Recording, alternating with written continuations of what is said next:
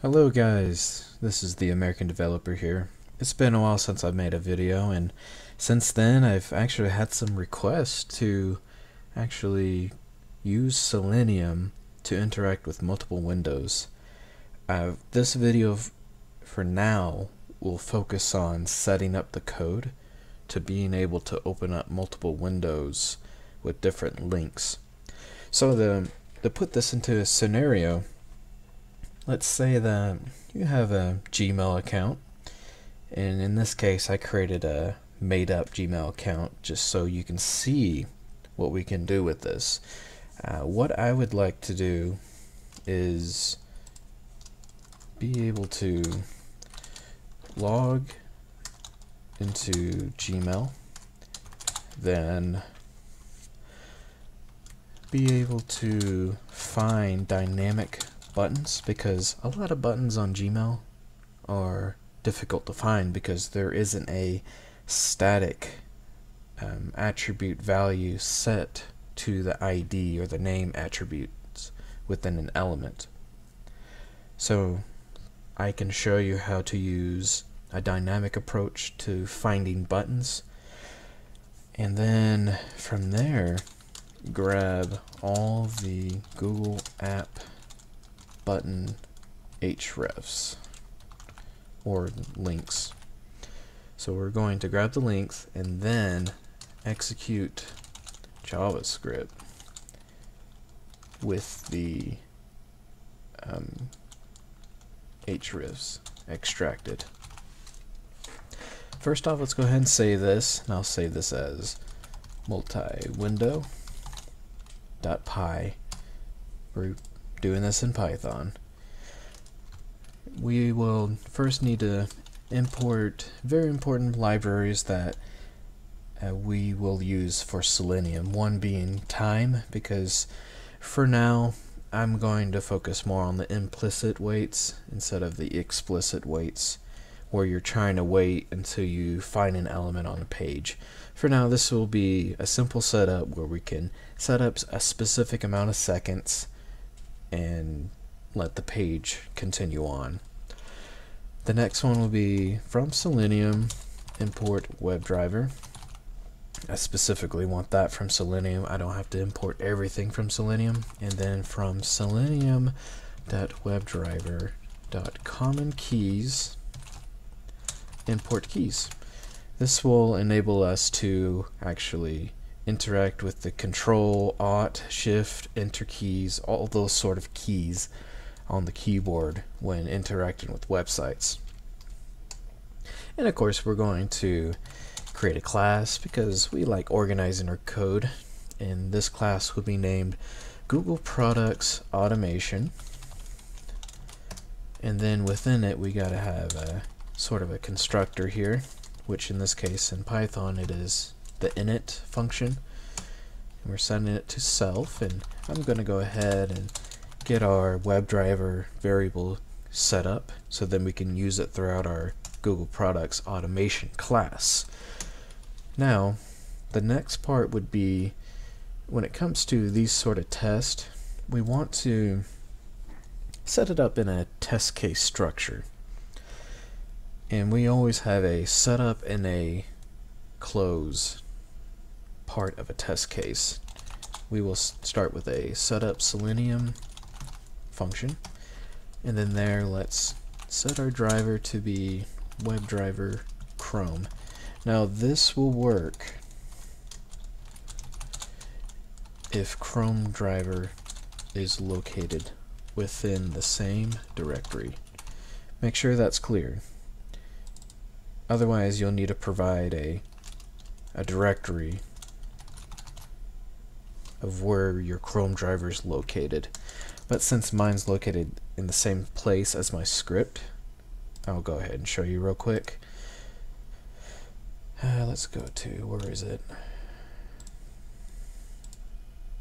So if you go to YouTube here, you can see that my Chrome driver is right there and my script is right here. So in this case this will work fine for me.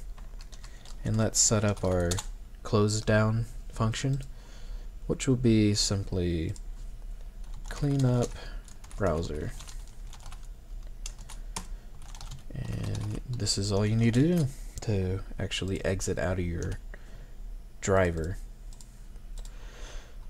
Now let's go ahead and work on our first test case, which is logging into Gmail. And let's call that log into Gmail.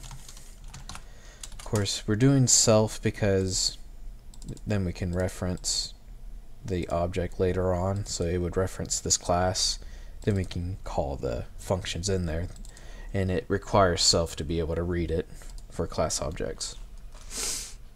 So we'll start off with getting the get call, which will take us to a specific website, which in this case will be gmail.com. Well, it decided to go to Gmail as soon as I press enter. Interesting. And we're going to do more implicit waits here, just 7 seconds. And we are going to look for our first element, which is email, send keys, and this is what my test account is. Surprise, surprise, testdev012345@gmail.com. And let's go ahead and look for the next one. We'll find element by ID, and we are going to call the submit function within that, which will act as if I'm pressing the enter key when I'm typing it. And we're going to do another implicit wait. You know, explicit, we're looking for an element, but this is much faster just for showing you how to do this. And as you know, on the Gmail website, when you're logging in, it first shows your email and then it shows your password. So next we are going to look for a password. And let's send keys again, and this time this will be our password. And then this will be exactly the same thing as entering your email, but you're just looking for a different attribute, which is ID in this case. And we're going to submit that again.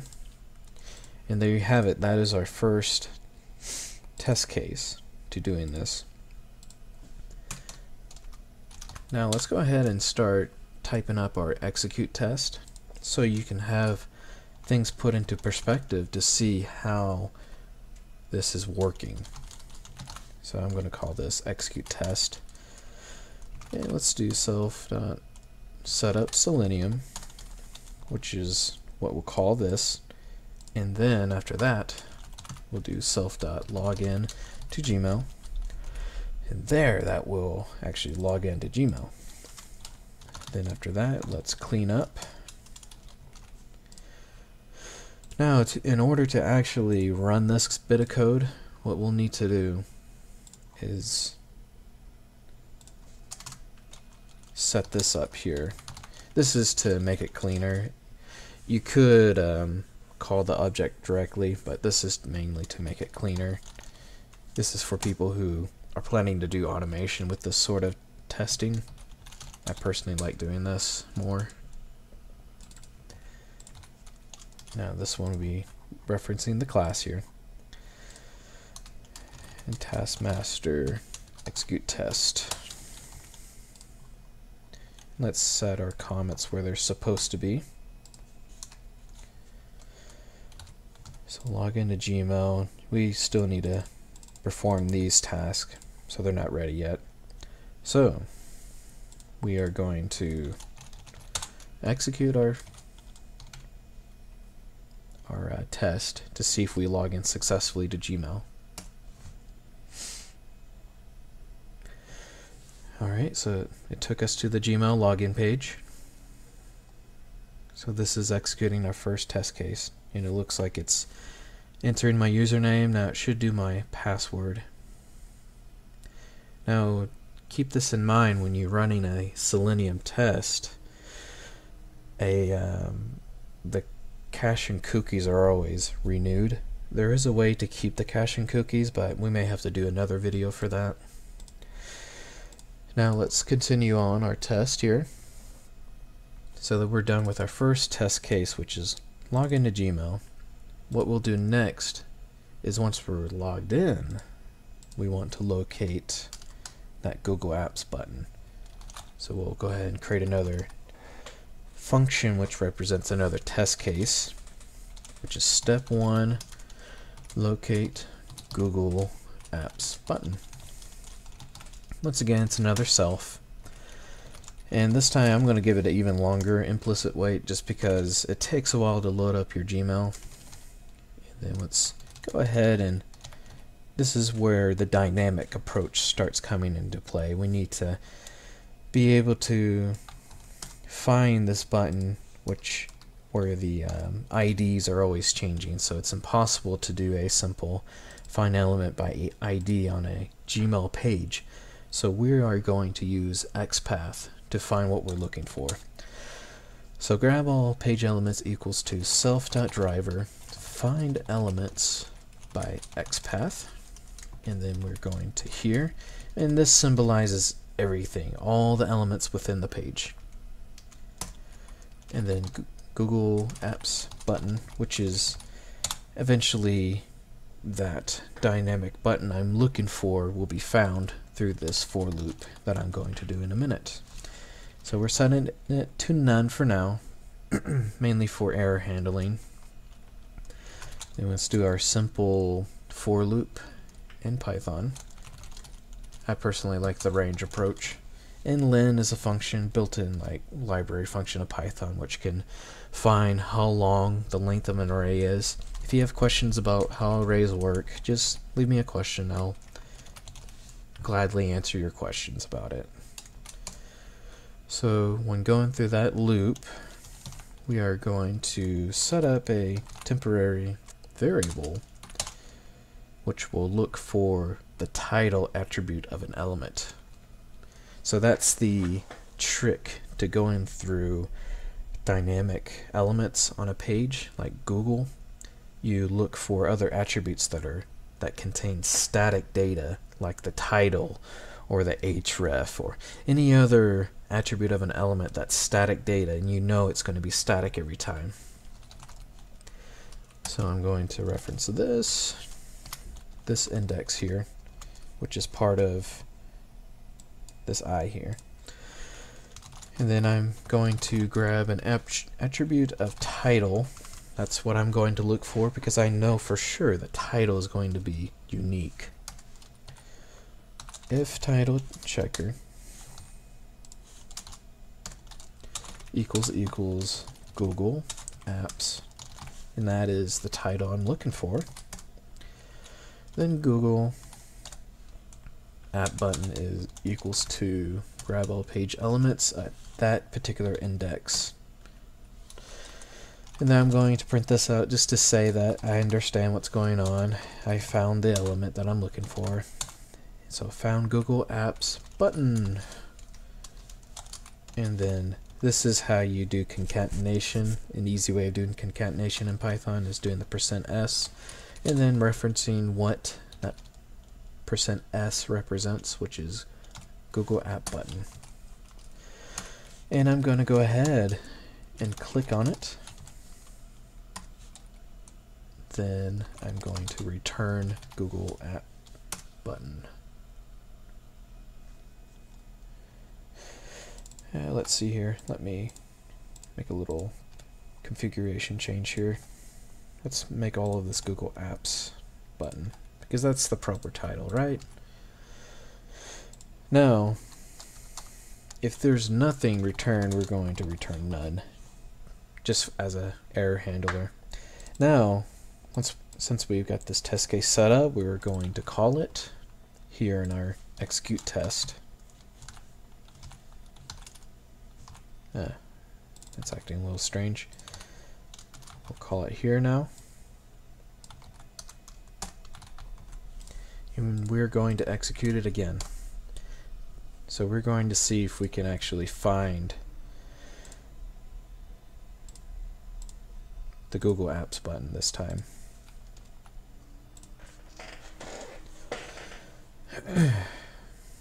Yeah, this is pretty awesome. I actually got this as a request from one of my viewers. He wanted to see how we can do multi-window interactions on Selenium.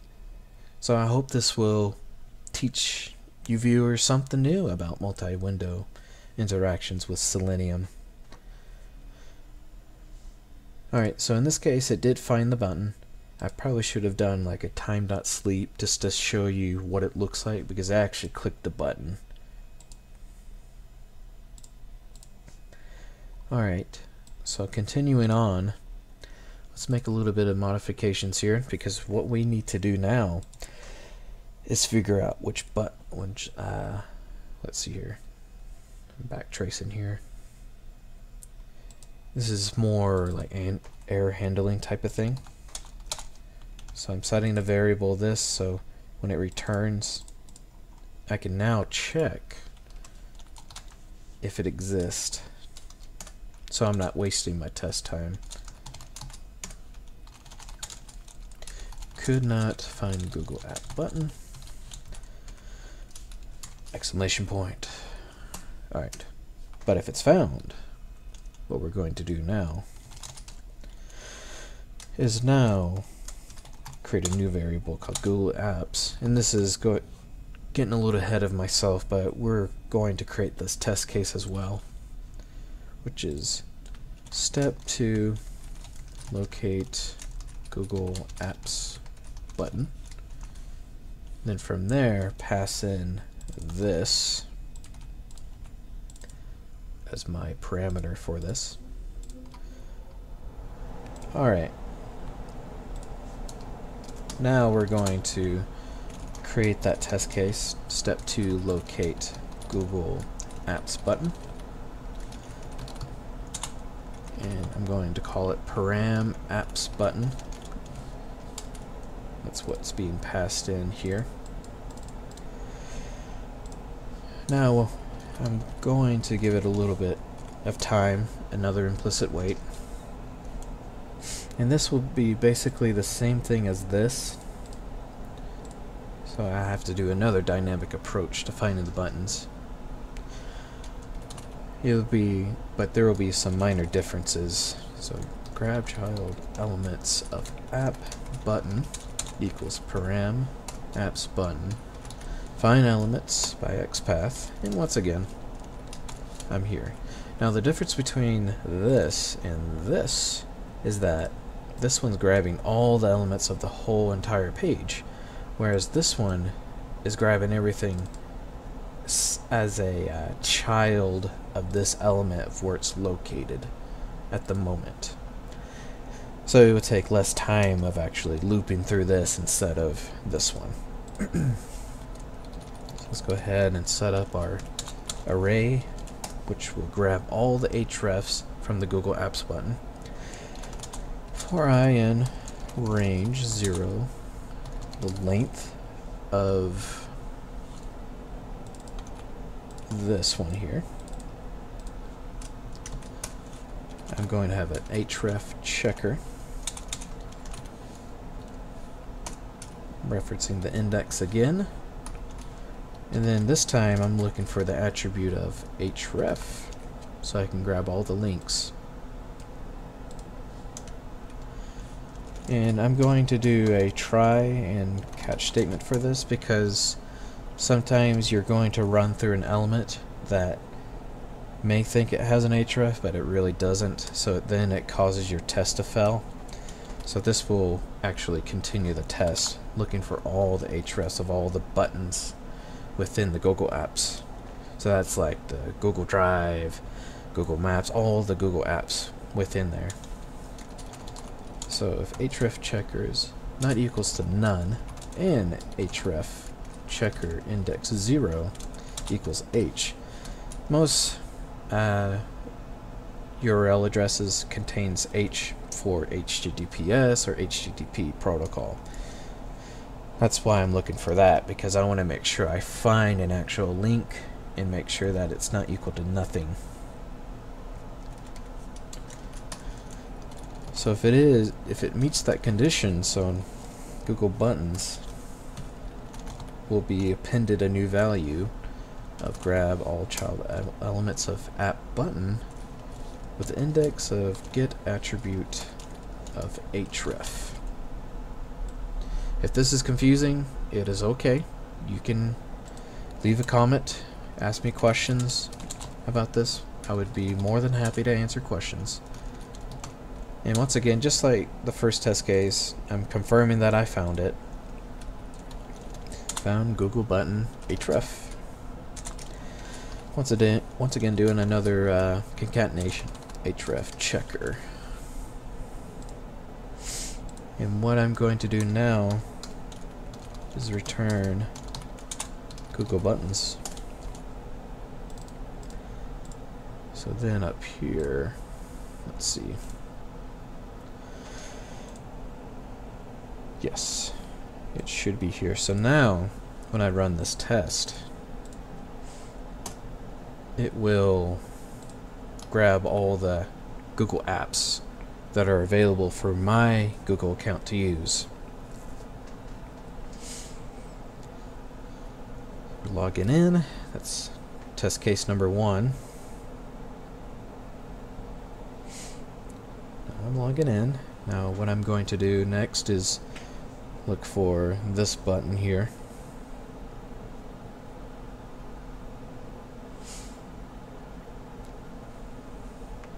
Should be finding it soon. There you go. And you can see that the Google Apps button has been pressed by Selenium. And you can see on the far right on the screen, I'm grabbing all the URL addresses of all the Google App buttons. And now you see that I've grabbed them all. Now what I can do is create a new test case, which will actually open up new windows, executing a JavaScript syntax that will load up the new href buttons there. So we are going to, let's first update this, because this is what this is doing. Now, test case number 3, step 3, open new tabs with Google Apps. Once again, referencing self, and then apps, which will be passing in the information from here. So go ahead and move the comments just to be a little bit more orderly here. Now, in this moment, I have all the URL addresses, so I want to check first to see if it is greater than 0, otherwise I'm wasting my time. And now, if there is something in there, I'm going to do a for loop. I can do the length of apps, but since there are a bunch of links on there, I'm going to do up to 5 for now, just to give you an idea of what will happen. Let's go ahead and do self.driver and then execute script, which is our built-in function for Selenium to execute JavaScript. So window.open with our concatenation there again. And then that will close that. And now I am referencing apps with the index there. And then just do one more implicit wait. Now we're going to update execute test to run this step now with the Google Apps as my parameter. Now this should be the final step to setting up our Selenium mini series of opening multiple windows and being able to do multiple things at the same time. That is what I'm planning to do with future videos of this. So we can create a document in Google Drive while looking up something on Google Maps. You know, we can do all of these things with Selenium. It's a great tool. So to finalize, I am going to run this to confirm that my test is working correctly, because that's a practice I love doing. I love to make sure that each test case is functioning properly and reliably. So test case 1 appears to be successful. I can log into Gmail. Now what I'm going to do next is have my Selenium click that Google Apps button using the dynamic approach, since Gmail has those dynamic attribute values, so I have to look for a static value in there somewhere. And that works successfully, and you can see it reflected on the right hand side of the screen. And I'm looking for all the URLs, and it looks like that's working as expected as well. And then the last piece of the puzzle would be test case 3, which will open up the windows. And there you go. I just opened up 5 windows at the same time. So there you have it. That is how we can set up our Selenium to open up multiple windows. What I'm planning to do next is do a video about how to get Google Maps executing commands, and also Google Drive creating a document. Thank you very much. I hope you enjoyed this video. Please comment and subscribe to my channel. Thank you very much. Have a great day.